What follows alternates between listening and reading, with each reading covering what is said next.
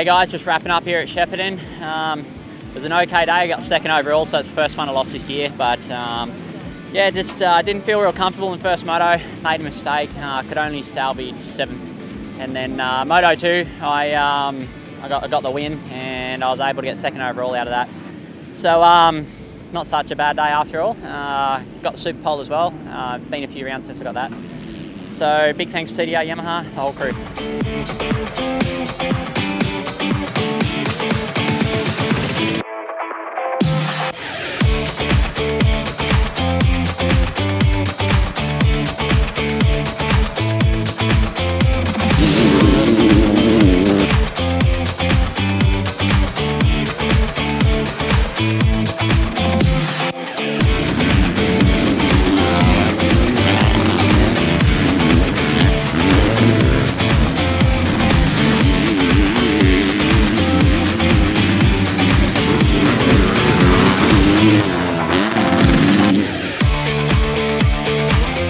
First race, ripped an awesome start and flew straight off the end of the track, and made it hard for myself, come through the pack and ended up in second, and set myself up for a good overall position in the second race.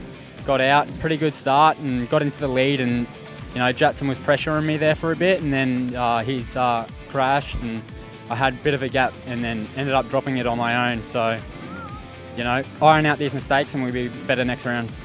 Got a bad start in Moto 1, just made some quick passes, ended up taking the lead and just ran away with the win. Moto 2 got a really bad start again, and wasn't able to make the passes I did in Moto 1, and was making a pass for a second, I think, and just I had a pretty big crash, and bars were pretty bent, so I just had to come back through the pack, and threw away an opportunity to make up some good points, but it is what it is. Still got 3 rounds to go, so looking forward to it.